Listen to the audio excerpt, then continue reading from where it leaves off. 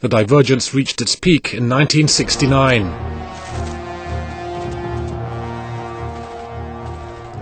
Zhenbao Island is not even 1 square kilometer, and yet the tiny island was a place of interest in the 1970s.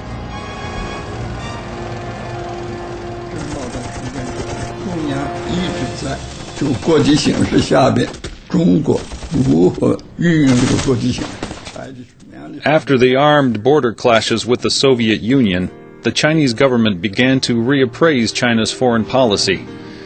In this aspect, the marshals suggested that China break the stalemate and seek a rapprochement with the United States. This would give China more room to maneuver in its relations with other countries.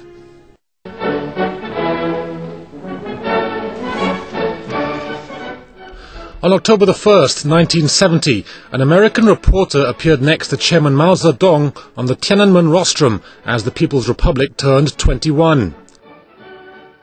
The journalist was Edgar Snow.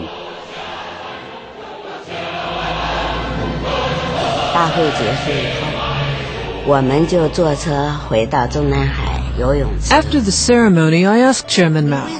I said, Mr. Snow is an old friend, but after all, he's only an American journalist. Why did you give him such an honor to stand next to you at the ceremony? Chairman Mao smiled and told me that his object was not Snow himself. He said he was testing U.S. nerves. But the message went right past the White House. In the documentary film Henry Kissinger, White House Years, Dr. Kissinger explained. This was unprecedented. No American had ever been so honored.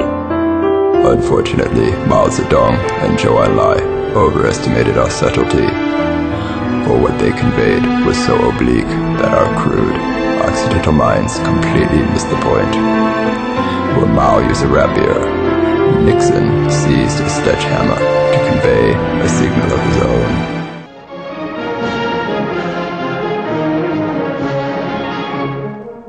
On November the 10th, 1970, Pakistani President Yahya Khan visited China. He brought an important message to the Chinese leaders. The US wanted to conduct high-level talks in Beijing. 1 month after Yahya Khan's visit, Chairman Mao Zedong told Snow that he welcomed Mr. Nixon to visit China, either as a tourist or president. The next year, Henry Kissinger secretly flew across the Pakistani border to China.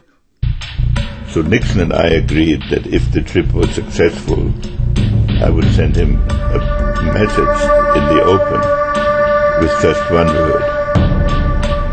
And if it failed, I'd send him a message with another word. Kissinger arrived in China on July the 9th, 1971. He spent 17 of the next 48 hours in meetings with Premier Zhou Enlai. And on the 11th, President Nixon received a one-word message from Dr. Kissinger, Eureka. Eureka is a Greek word meaning I have found it, I have been successful. On February 21st, 1972, the 37th President of the United States, Richard Nixon, arrived in Beijing. Upon meeting Zhou Enlai, Nixon told him this handshake had crossed a great ocean and 20 years of hostility. It was not until January 1979 that the two sides established diplomatic relations. And 3 weeks later, the US invited Deng Xiaoping to Washington. 中美两国是伟大的国家，中美两国人民是伟大的人，两国人民的友好合作必将对世界形势的发展产生积极深远的影响。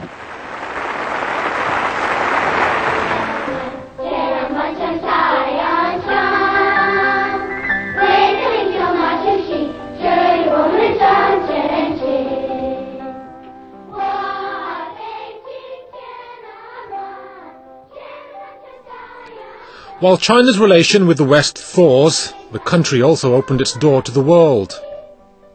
In 1978, China adopted the Reform and Opening Up policy. The policy coincided with the stride of economic development of China, as well as a dramatic change and adjustment of international system in the 1980s.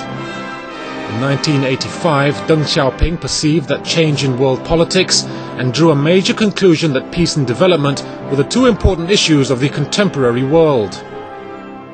20世纪是人类历史上最血腥的时期，打了2次世界大战。 There were 2 world wars in the 20th century. 2 main themes dominated world politics, war and revolution. But in the 1980s, Deng Xiaoping perceived the changes in the contemporary world and proposed peace and development as the 2 important issues. The achievements China has made over the years proves that his perceptions were correct, and this is the greatness of Deng's leadership. At the same time, China's relations with the Soviet Union began to pick up. In 1986, Mike Wallace from the US television network CBS got a one-on-one interview with Deng Xiaoping. Welcome. Thank you. Would you like to meet him? Would you like, he says he will talk at any time, at any level, about anything. Would you be prepared to meet Gorbachev at the summit? 如果戈尔巴乔夫在消除中苏3大障碍，特别是在越南侵略柬埔寨问题上走上扎扎实实的一步，我本人愿意跟他见面。 On May the 15th, 1989, Gorbachev arrived in Beijing. He was the first top leader from the Soviet Union in 30 years to set foot on Chinese soil. The next day, he met with Deng Xiaoping in the Great Hall of the People.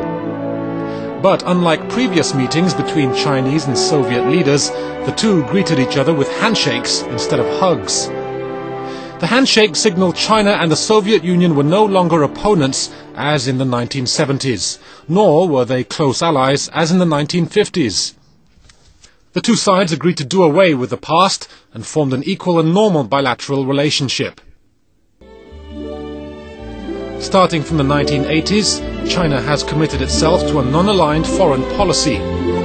At the same time, through the policy of reform and opening up, China has achieved eye-catching development and gradually risen to become a global power.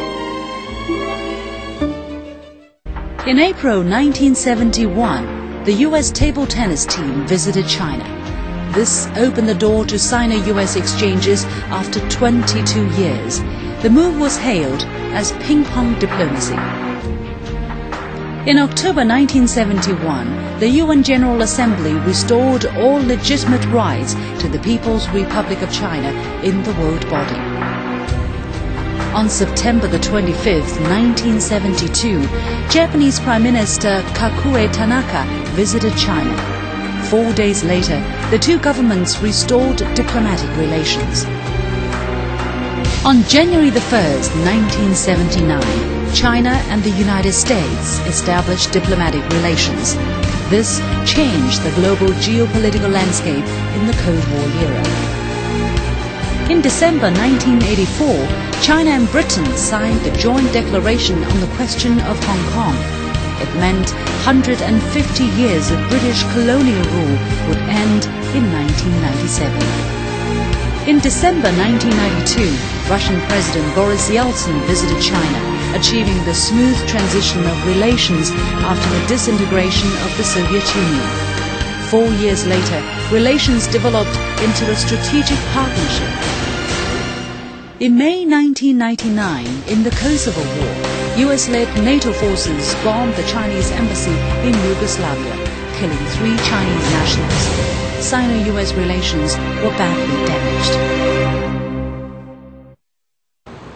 At the end of the 1980s, the international political situation had become so unstable that various powers began to compete for influence.